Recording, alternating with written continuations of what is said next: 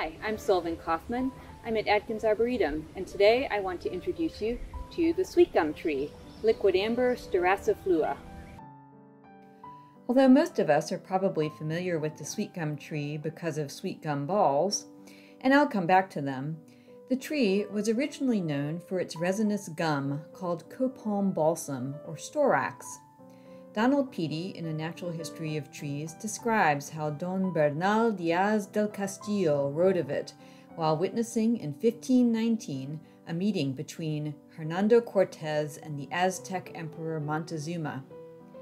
After he, the emperor, had dined, they presented to him 3 little canes highly ornamented, containing liquidambar, mixed with an herb they call tobacco.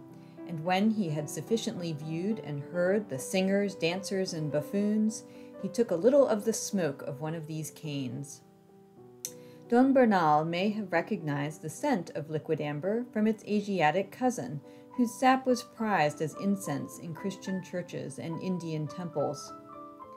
Another Spanish explorer, Alvar Núñez Cabeza de Vaca, recognized the tree while exploring Florida in 1528. The name liquidambar refers to its fragrant resin, and styraciflua means flowing with gum. The sap of the tree hardens into a gum or resin-like solid, and it's sold as copalm balm or storax.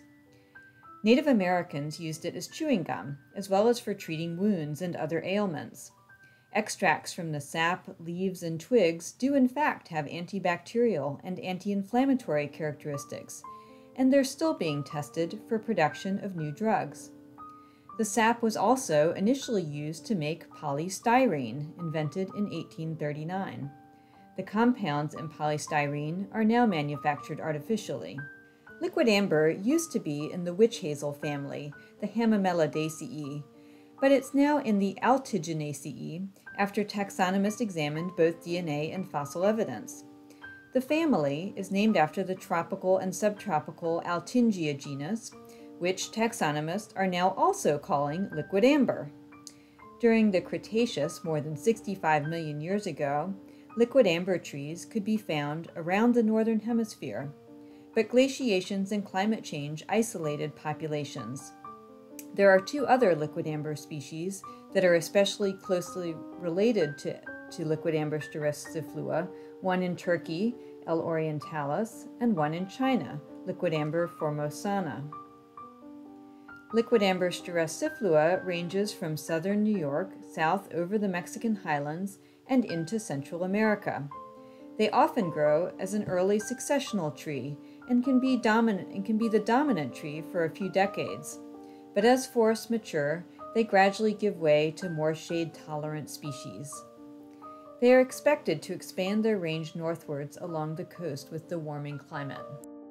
Sweetgum trees typically grow 50 to 150 feet tall with a neat pyramidal crown. They begin to flower and produce seeds only after 20 to 30 years of growth. Sweetgum flowers in the spring with separate male and female flowers on the same tree. The male flowers form a dense cluster above the emerging leaves and produce loads of wind-dispersed pollen. The female flowers dangle below in a rounded cluster with lots of sticky stigmas to capture the pollen. These balls gradually form the well-known hard spiny fruit of the sweetgum. Technically, the fruit is made up of many 2-celled capsules, each holding 2 tiny wind-dispersed seeds that look like a small maple seed. A single ball averages 20 to 30 seeds, although it can contain up to 50 in a good year, or none at all in a bad year. Most of the seeds land within a few hundred feet of the parent tree.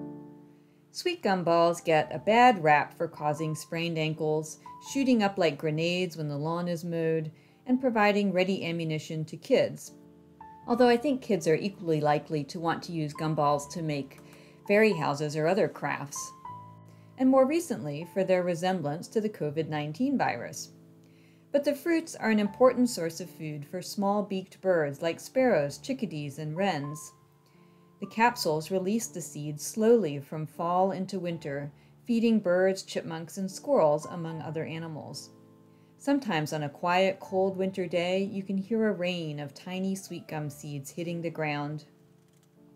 Some gardeners use the balls as a loose mulch and as a deterrent to slugs and to dogs or cats that would like to roll in a particular area.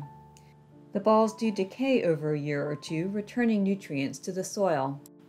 The leaves are quite distinct from other trees as well. They're star-shaped with 5 to 7 points and with toothed edges. They're light yellow-green in color, and the upper surface is often glossy.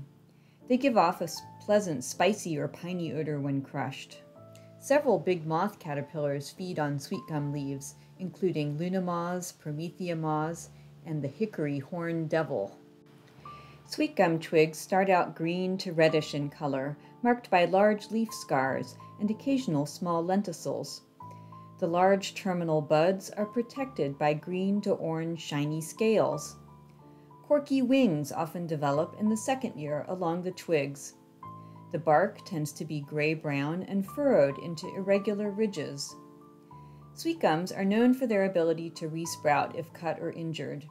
Deer and rabbits like to browse on these shoots, and beaver will cut down sweet gums to feed on the bark. In wet areas, sweet gums develop mainly lateral roots, but in dry sites they develop a deep taproot. The roots associate with mycorrhizal fungi. More than 12 species of fungus have been found associating with sweet gum roots, including the fly agaric Amanita muscaria, Cantharellus sibarius, a chanterelle, a couple of boletes, and Calvatia craniformis, the brain puffball. In one experiment, seedlings growing in soil treated with a single fungus grew 8 times taller and had 80 times more biomass than seedlings grown in uninoculated soil. Sweet gums are very popular in landscaping, except of course with homeowners who object to the spiny gumballs. Consider all the interesting ways the fruits can be used though, such as this 2013 Gumball Crossing outdoor sculpture by Maryland artist Howard and Mary McCoy. The trees in the fall turn marvelous shades of color, from deep purple to orange and yellow, one of the showiest trees in southeastern forests. Some varieties have been developed that don't produce fruits, and other homeowners inject their trees with hormones to keep the trees from flowering. There are 2 forms of sweet gum originally found in the wild, one with rounded leaf edges, Forma rotundifolia, and one with weeping branches, Forma pendula. This narrow cultivar is growing at the Mount Cuba Center in Delaware. The trees have been used for restoring coal strip mine lands, particularly along stream banks, as the trees are tolerant of the contaminated soils around the mines. Trees are also harvested for timber in the southeast. Harriet Tubman's father, Ben Ross, built a cradle for his baby out of a hollow sweet gum tree trunk, and Tubman said her earliest memory was of being rocked in that cradle.